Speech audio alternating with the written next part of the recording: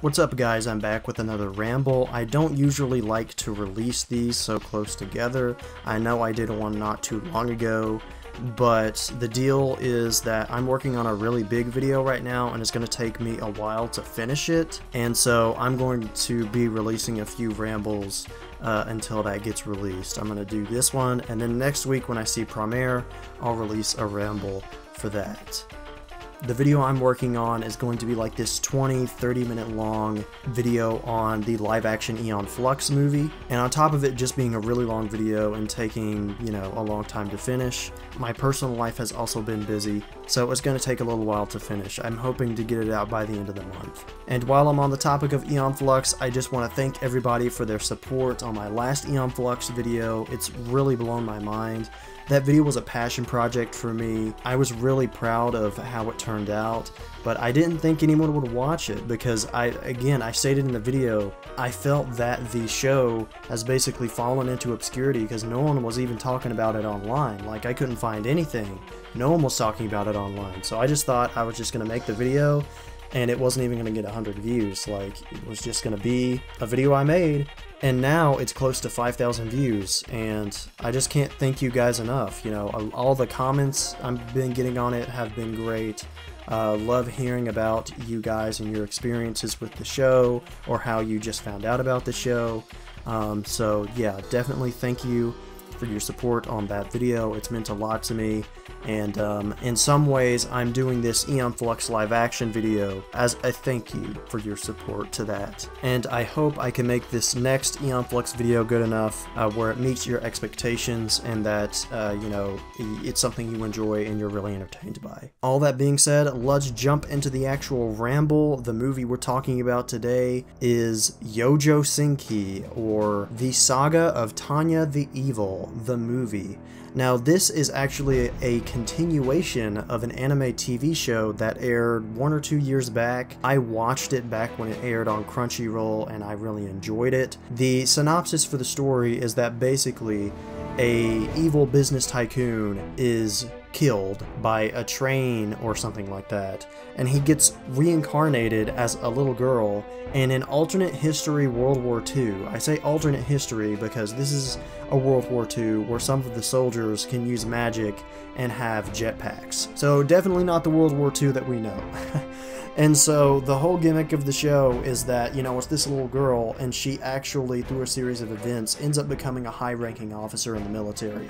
And so it's kind of funny, oh, this little harmless girl in the military, and she's actually really ferocious. But beyond that, what was interesting about the show was that it was actually this struggle between this evil tycoon and his atheistic beliefs, and the god of the show, who was known as Being X, who basically is the reason that he has been reincarnated into this little girl's body.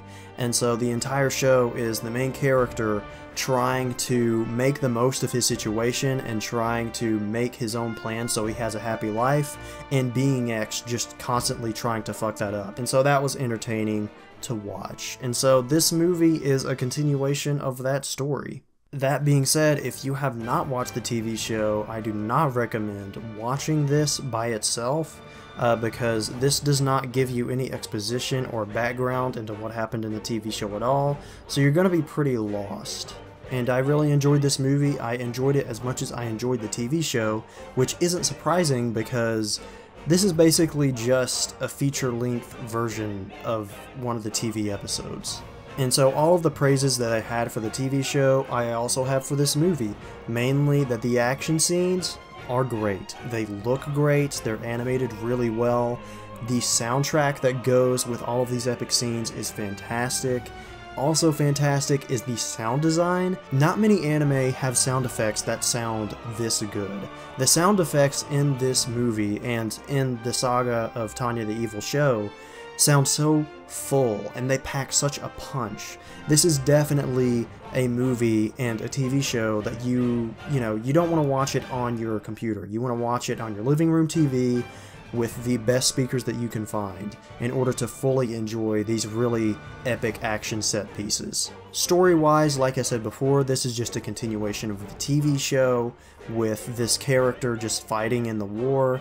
There are some interesting plot developments. There's a character that is introduced that has a personal grudge against the main character, not to spoil anything specific, but that's sort of the setup for the movie after about the first 30 minutes.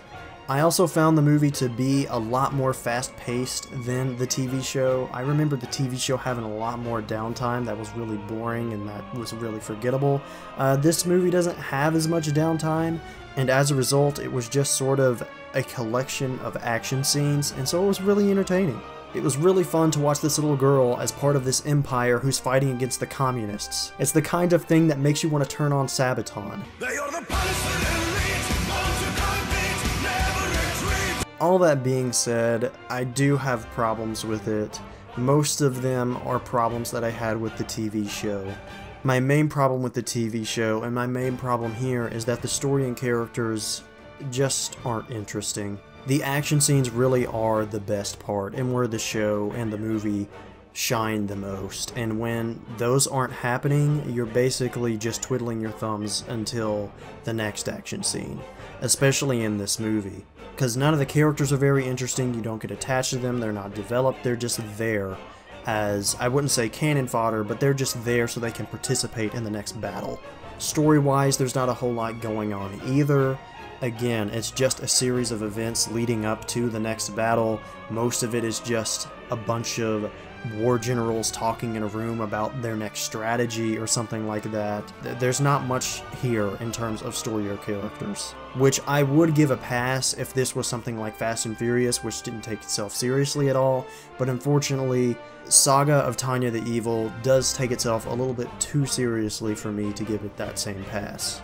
There are definitely some story and character elements here that could have made for a really good and compelling watch. The idea of the main character finally facing this person who has a personal grudge against them could have made for a really good, compelling story. They could have really focused on the turmoil of that character who has a grudge, and could have really built up some great character drama between these two characters. And it would have made their battles against each other that much more emotionally and dramatically impactful. But they didn't really do that, and that's fine. They were still fun to watch, but it was definitely a missed opportunity. Speaking of missed opportunities, the main character's struggle with being X basically takes a backseat in this movie.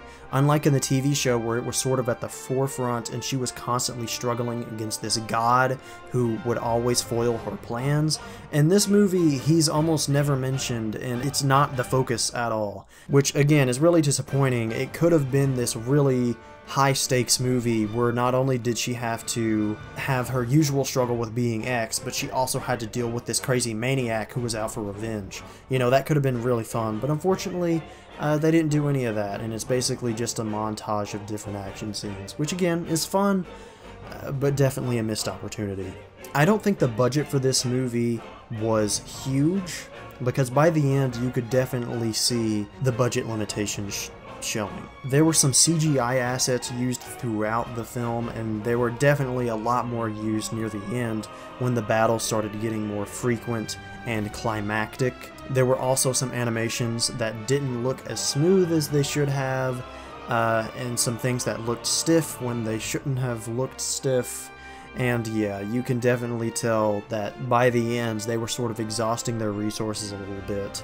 But overall, I did have a really fun time with this movie. I enjoyed it about just as much as I enjoyed the TV show. If you watched the TV show and liked it, you're probably gonna like this too. If you're an anime fan, maybe check this out if it interests you. And if the concept of a little girl fighting in a alternate history World War II with magic and jetpacks sounds badass to you, then check this out, I guess. I had a fun time with it, and I'm going to give it a 6 out of 10. I'm Randall, and thank you for listening to me ramble.